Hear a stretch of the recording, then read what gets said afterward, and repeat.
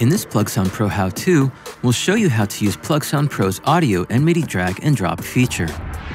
Plugsound Pro's unique drag and drop feature lets you drag and drop loops or phrases directly into a sequencer track with the drag and drop button. Loops and phrases can be dragged as audio clips or as MIDI notes that trigger a sliced loop. When the audio data icon, which looks like an audio waveform, is showing, this means you're working with an audio clip. As a general rule, you can drag and drop audio clips anywhere in your host sequencer that accepts audio via drag and drop. Now, when the MIDI data icon, represented by an eighth note, is visible, this means you're dragging a sliced loop in the form of MIDI data. Therefore, you'll need to drag the MIDI data to a destination that accepts MIDI, such as a MIDI track. This works on major host applications such as Digital Performer, Logic, Cubase, Pro Tools, Live, and Sonar.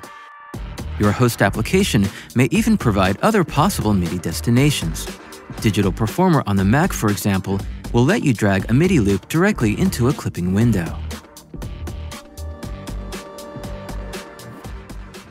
To drag and drop an audio loop directly into a sequencer track, start by loading the desired loop or phrase into Plugsound Pro. Then, click the drag and drop button and drag the audio clip into a sequencer track.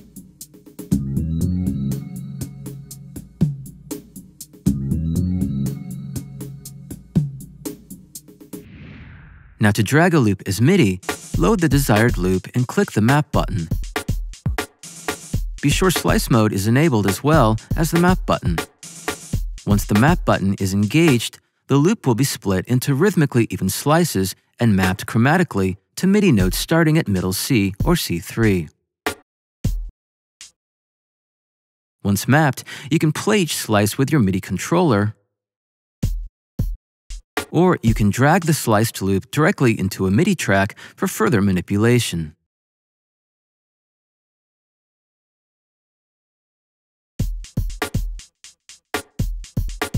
Now, once the slices have been successfully dragged into a MIDI track, you'll be able to edit it for further customization. For example, we can remove slices we don't want, like this,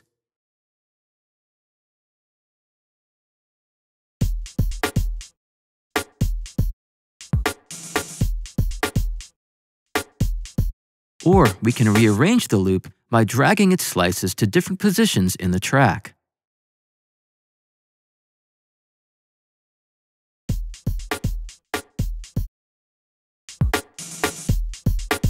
You could even groove quantize the MIDI slices to alter its rhythmic feel.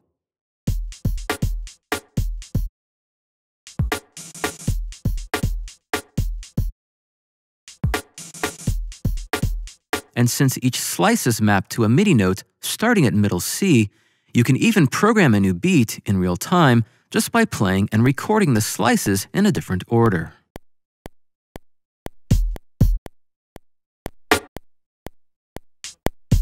Now, if you want the loop or phrase to conform to your host sequencer's current tempo when dragged, simply enable the Sync to Host feature.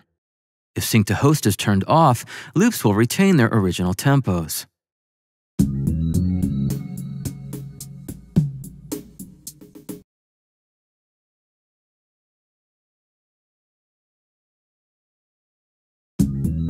Be sure to turn on your sequencer's edit grid or similar snap-to-beats feature if you want the dragged audio or MIDI data to line up with the beats in your sequence.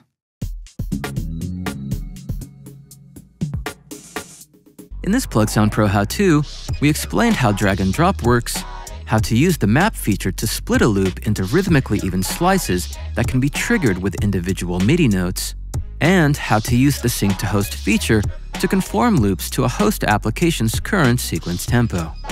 As you can see, the drag and drop feature in Plugsound Pro is easy to use and a valuable tool for the creative process of editing and developing your loops and musical phrases.